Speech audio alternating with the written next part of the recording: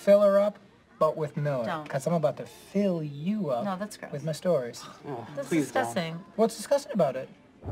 My first year of law school, I made an important discovery. Look left, look right. Next year, one of you will be gone. What a cliche, huh? Oh, you wrote that down.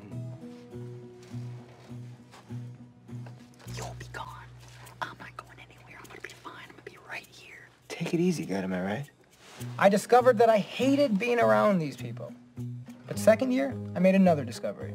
I hated being around myself. So my third year, I wanted to find a place where I belonged, where I could look to my left or look to my right and like what I saw. Love you in that scarf. Why do you wear scarves anymore?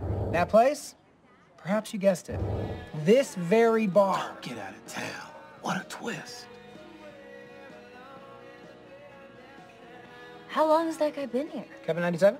Since 1997, Jess. Why else do you think we would call him? I don't know. Move it along, Miller. True, I wasn't loving law school, but my grades were fine, and I even signed up for the California State Bar. And then one day, Red overserved himself, and everything changed. So you went by in the bar, you quit law school, you became a bartender. And there's more to it than that. 2 minutes. Hey, Hey, sorry I didn't let you finish your story.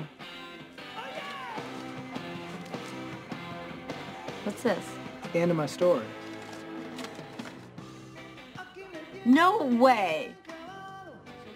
You passed the bar exam?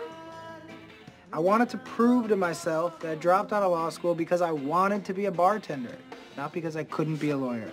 This also says spaghetti sandwich. That's just because it's a great idea. When I have a great idea, I write it down. The point is I want this. You know, it makes me happy. Here. Now, can I get you a drink? Sure. Sure.